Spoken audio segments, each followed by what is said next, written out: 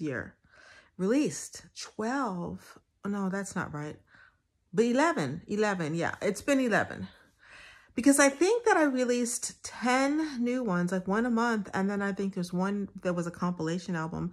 So depending on where you check out the music, yeah, but like at least 10 or 11, depending on how if you go on YouTube, there's going to be, I think 11, I think. So like one a month. And I'm going, oh my gosh, that's a crazy number of albums. But it kind of needed to come out and needs to happen. And I don't know how the music's going to evolve at this point. Like, I just literally don't know. And I'm okay. Like, I'm okay with that. It's like, it's a good place to be because I've done this and it's 4 years now. So there's this nice amount of music that you guys can enjoy.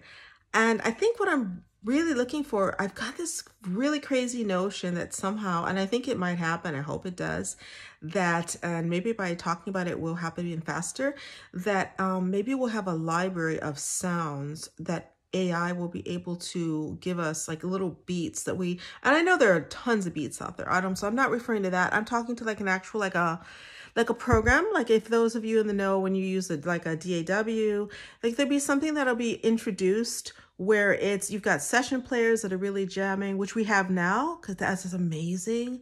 And then you could have like beats that are actually maybe from some of the best songs, whatever best is, you know, I mean, all music is beautiful. Like there might be and AI will know how to just like pluck some of the beats that are just really resonating, that tighten our DNA. You know what I'm talking about.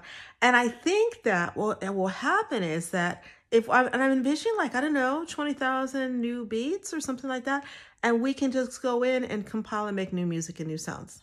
And so if you're an artist that allows, you know, your music to be downloaded and to be able to be reprogrammed into new sounds, that's, I think, a good thing, because that's how we get the new sounds in the music. And it's going to be really interesting because that's why we're doing it, right? To get new sounds. So it's going to be, we're looking at, I don't know what the time frame could be, but it could be early. It could be like in 2025. Who knows? So I think that I'm going to probably just kind of watch and see what happens. And because you can make only so many iterations of your own sounds, and then you have to like take a break, get new stuff going. But anyway, the new album that's out, I think it's like I said, the 11th album this year is called Wonderland. What is it called?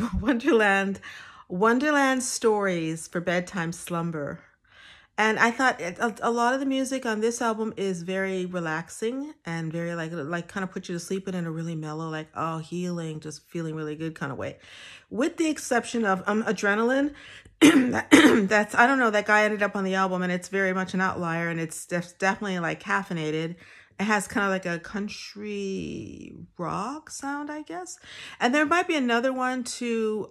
Jacob's Journey is a bit, you know, so you just have to check it out and see. But it's like, and I love the one called Everyone, because it's for everyone. And so having said that, check it out and enjoy. Love you guys. Bye.